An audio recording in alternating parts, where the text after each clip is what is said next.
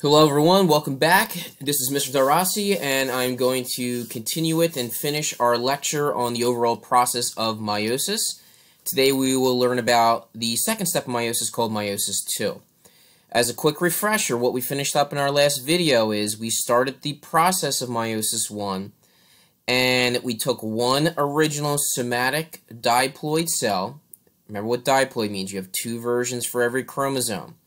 So in this example, if I have a cell in interphase, and by the time it copies all of its chromosomes and I get to prophase number 1 of meiosis 1, I can see those chromosomes, and there are a total of 1, 2, 3, 4, 5, 6. So in this example, the original diploid number is 6. For us, it would be 46, but you can't fit 46 chromosomes in here in this little tiny picture. So we have 6 chromosomes, or 6 sister chromatid pairs, or remember each half of the X is a chromatid, so that means we have 2, 4, 6, 8, 10, 12 chromatids. Key difference, remember, that happens in meiosis 1 compared to mitosis is we have something called synapsis that occurs, where the homologous chromosomes, that means the versions of a chromosome from both mom and dad, find each other and embrace. When they do, you form a homologous pair, or also what is known as a tetrad. Then they experience the exchange of genetic information called crossing over. As meiosis 1 proceeds, you could see that the chromosomes line up as homologous pairs or tetrads, not individual sister chromatid pairs.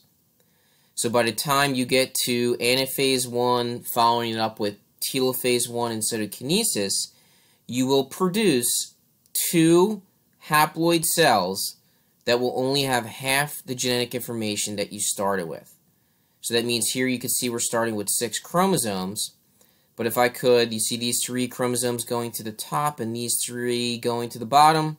If I could draw a circle around them to represent the new cells forming, each cell would only have 3 chromosomes and they would officially be haploid. But we do not want to keep cells that still have chromosomes in the X shape or the sister chromatid pair form. So we are going to require a second division stage, or meiosis 2, to split those sister chromatid pairs. So if we continue here for meiosis 2, it'll be very similar once again to how meiosis 1 proceeded.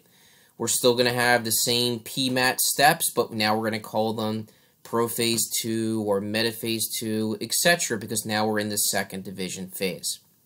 We're not going to go through all the nitty-gritty specifics of what's happening here. We're more focused on how we can reduce the chromosome number, but the same things that would happen in mitosis would also happen here. Some additional things to remember is this: there is really just a short break between meiosis 1 and meiosis 2, not the typical interphase period that you would think of, which means there is no DNA replication occurring. There is no copying of organelles. There's just a short break in between meiosis 1 and where the 2 cells that we made in meiosis 1 start to go through meiosis 2.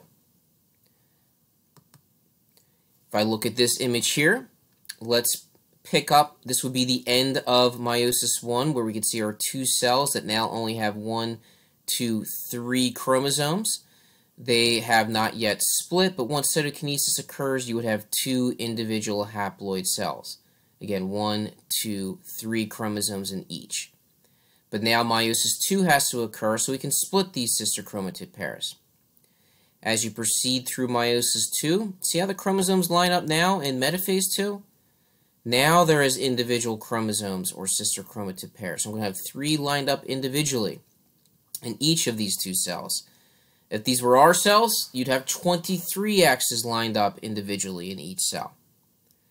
As we proceed through, get to anaphase 2, once again the sister chromatid pairs split. Now I can count 1, 2, 3, 4, 5, 6 chromosomes temporarily until I get to telophase 2 and cytokinesis, where I'm going to produce eventually 2 cells that only have 1, 2, 3 individual chromosomes, exactly half the chromosome number that we started with in the beginning, which was 6. Don't forget, meiosis 2 is occurring to both cells that we made for meiosis 1, which is why we're going to go in meiosis 2 from 2 cells that are haploid to a total of 1, 2, 3, 4 cells that are still haploid. They just have individual copies of the chromosomes rather than still existing in the sister chromatid pair forms. And that's the end. So we went meiosis 1, we went from 1 diploid cell to 1, 2 haploid cells. And now in meiosis 2, we've gone from 2 haploid cells to produce a total of 4 haploid cells. So overall, our outcome is as follows. Again, the 2 cells from meiosis 1, which each had 23 chromosomes or sister chromatid pairs, so that means they were in that X shape, have now divided again and produced a total of 4 haploid cells that now each only have, again, if it's a human cell, 23 single chromosomes. So I did like a single line to represent just a single copy. Again, each chromosome and all 4 cells that we've made are completely different and unique. They have never existed before. A male makes millions of sperm every day. That's insane. Millions upon millions over a week. And every single one of those sperm is completely different and unique because of that process we discussed in our last video, crossing over, that happens in prophase 1 of meiosis 1. A male could make trillions of sperm over his life, and never ever would one of those sperm been identical to a previous sperm he made. Females do not make as many egg cells, obviously, because females down here in our last bullet point make eggs, not sperm like males do. Males are undergoing meiosis in their testicles to produce sperm. Females, you undergo meiosis in your ovaries to produce eggs, or the official term would be an ovum if you've heard that before in another class, such as health. And again, females, your eggs would also be unique compared to any other egg you would have made prior in your lifespan. Looking at a picture like this will give us an overall comparison visually between mitosis and meiosis. If I start with an original parent cell, let's pretend this is in a man's testicles and his diploid somatic number is only 4. Again, it would be 46 for us.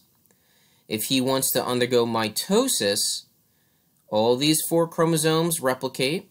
So here you can see 4 sister chromatid pairs, but they never come near each other. And then they line up individually like a single file line during metaphase. In anaphase, the sister chromatid pairs will split. And after telophase and cytokinesis, you have produced 2 cells that have 4 chromosomes, just like the original parent cell, and these are identical. They are clones of that original parent somatic cell. So that's mitosis. If this cell in the testicle of a male decided, hey, we're running out of sperm, we need to make more sperm, then they go through meiosis. Chromosomes replicate, and you can see the key difference again first here is they come together via synapsis to form what we call homologous pairs or tetrads. Then crossing over occurs where they exchange genetic information. Second difference is, see how they line up? Mitosis, they line up individually. Meiosis, they line up as tetrads or homologous pairs. And then after anaphase 1 and telophase 1 and meiosis 1 is complete, you have 2 cells that now, if we count our centromeres, only have 1, 2 chromosomes. So these 2 cells after meiosis 1 are officially haploid. They do not have 4 chromosomes like the original diploid parent did. They only have 2. However, our problem is we do not need sister chromatid pair forms. So meiosis 2 occurs where these 2 cells will each undergo meiosis 2. Each cell will split into 2 new cells. So that's where I get my total of 4 individual haploid cells. Again, they only have now 1, 2 individual chromosomes, and they're all a little different. You can see a little blue tip on this red one here from the crossing over process that happened up here. So now we have, again, in the end, 4 cells that are officially haploid. These 4 could turn into either a sperm if it's a male, like what I was discussing, or they could become an egg cell in a female. So to finish up overall and to review it, Our comparison is mitosis only has one division stage, so one PMAT, while meiosis has two division stages, or PMAT1 and PMAT2. Mitosis, we produce two identical diploid somatic cells. Meiosis, we are making, between meiosis 1 and meiosis 2, we're making a total of 4 haploid cells that are completely different. And again, we are producing just body cells or somatic cells during mitosis, while the process of meiosis is reserved solely for the formation of gametes, or sex cells, which are sperm and egg.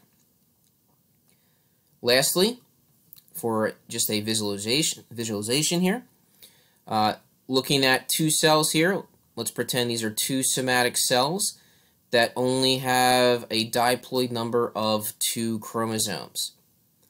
Visually speaking, if we drag it out, we're going to focus on meiosis first. I can see the chromosomes condensing. They've already duplicated, so I have my X shapes. So both cells are still diploid.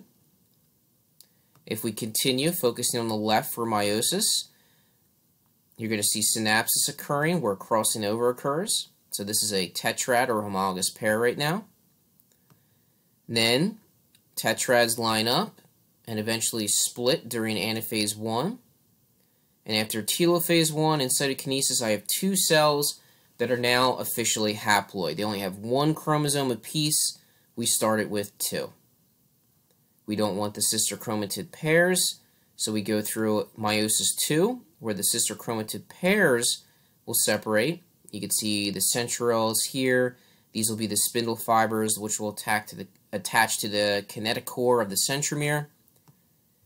The sister chromatid pairs split during anaphase 2, and after telophase 2 and cytokinesis, we will get a total of 4 haploid cells that are all unique. You can see how they're all a little bit different with different parts of chromosomes from crossing over. They only have 1 individual chromosome as opposed to 2 that we started with. While in mitosis, again, chromosomes line up individually in metaphase. In anaphase, it's the sister chromatid pairs that separate.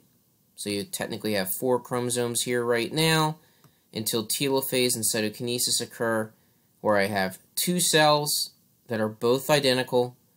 They're both somatic, which means they're diploid because they have the 2 versions of each chromosome that we started with originally with our parent. Hopefully this clarifies any misconceptions or confusion you may have had in regards to mitosis and meiosis. If not, make sure to email me as soon as you can so I can try to clarify things for you. Thank you everyone, and take care.